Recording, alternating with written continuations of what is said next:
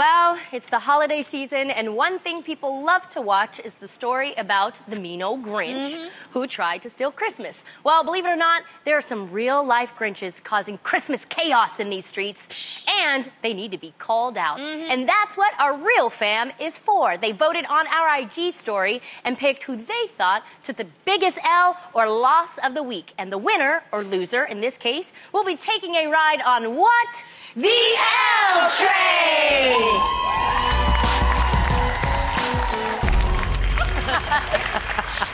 Our first L Train candidate gave new meaning to the phrase, let it snow. Walmart Canada has recently apologized for an ugly Christmas sweater they had listed from a third-party retailer, which featured a Santa with dilated pupils holding a straw in front of cut-up lines of snow. Oh, my God. The description on the listing, which has since been taken down, obviously, said that Santa really likes to savor the moment when he gets his hands on some quality grade A Colombian snow. What?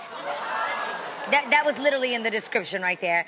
And while some people actually found the snowed out Santa amusing, a lot of people did not, and they actually called out Walmart Canada for allowing it to even be listed on their site. After removing the sweater from the site, Walmart Canada also issued a statement saying, quote, these sweaters sold by a third-party seller on Walmart Canada do not represent Walmart's values and have no place on our website. We have removed these products from our marketplace. We apologize for any unintended offense this may have caused. So, have our fans shoveled this snowman sweater onto the L Train this week? We'll find out soon. All right. Yo, that's like low-key. That's wild. Yeah, that's wild. That's not okay.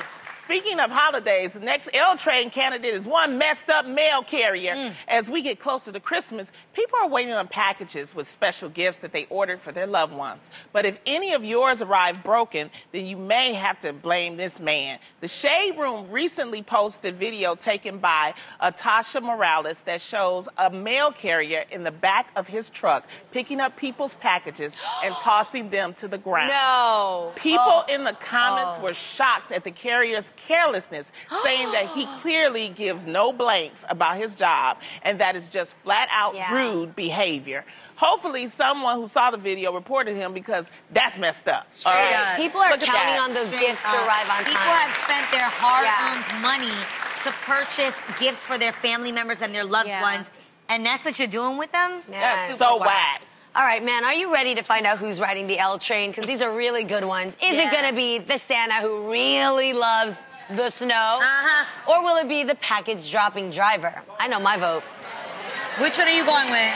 I'm going to go with the package-dropping driver, because I know people really depend on those packages. I feel like that person really, really does not care, and you're not thinking about other people who have spent their hard-earned money for their loved ones. And if you don't want to do the job, don't take it. Say, just quit.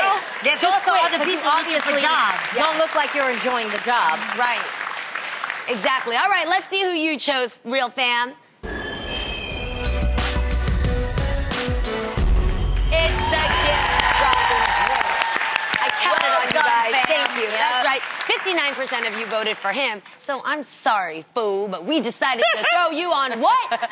The L Train!